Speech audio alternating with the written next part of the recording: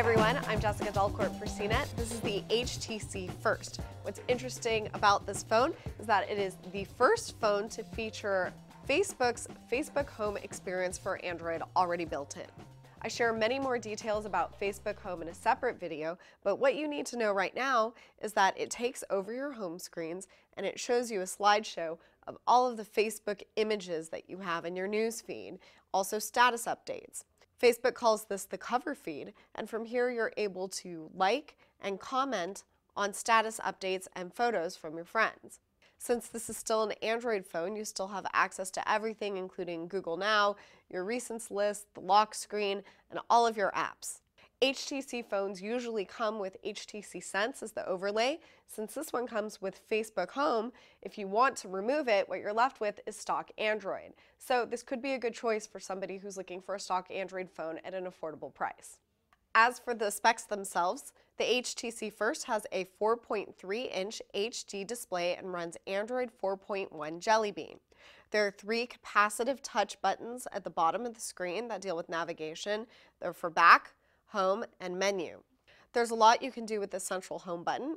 You can call up the launcher, you can raise Google Now, and you can also show your list of recent apps. Unlike most HTC phones, this one is very simple. It doesn't have a lot of special accents or any kind of crafting in terms of the chassis. You see that it is completely sealed. There is a SIM card slot, but there's no micro SD card slot, and you also cannot remove the battery. The phone does come with 16 gigabytes of internal storage though. If you think you're going to need more than that, this might not be the right phone. The First is enrobed in this soft touch finish that does make it comfortable to hold. Again though, it's not very exciting to look at. Phone does come in other colors, black, white, a light blue, and red. There's a 5-megapixel camera on the back with LED flash. The camera quality is pretty good for 5 megapixels. The greens were a little bit overblown. Photos definitely looked a lot better when shot outside than inside in artificial lighting. You're not going to get as much detail as you would with today's top 8-megapixel and 13-megapixel cameras, but I think that it does a very adequate job. The camera does capture 1080p HD video, and the phone plays back 720p HD video. There's a 1.6 megapixel camera on the front.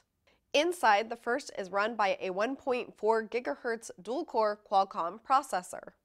The HTC First costs $99 on AT&T with a new 2-year service agreement. Facebook Home is a very specialized experience. I would definitely recommend it for people who are self-proclaimed Facebook addicts. Conversely, you might also be interested in this phone if you're the exact opposite. If you're looking for a stock Android phone at a good price, then you might consider the First. However, Facebook Home will be available on other handsets, including the HTC One, One X, One X Plus, the Samsung Galaxy S3, Samsung Galaxy S4, and Samsung Galaxy Note 2, including phones in the future. So if you are looking for Facebook Home, you have other options.